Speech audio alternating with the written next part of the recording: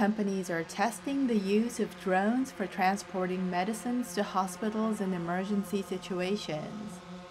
Japan Airlines and KDDI are among entities involved in the project. In an experiment, they had a drone carry a parcel from a pharmaceutical wholesaler to St. Luke's International Hospital in Tokyo. The machine covered a distance of about 2 kilometers and flew over Sumida River on its way. A hospital official said he expects the drone, with its mobility and environmental friendliness, to help safely provide medicines in times of disasters as well as in normal times.